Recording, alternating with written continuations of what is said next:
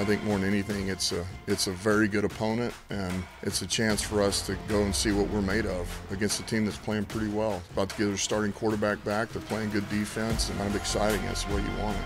Yeah, we're in an uphill climb, but there's a way to get out of it, and it takes one play at a time, one game at a time. The season's not over. You know, you got to come away with those wins. Let's get this started.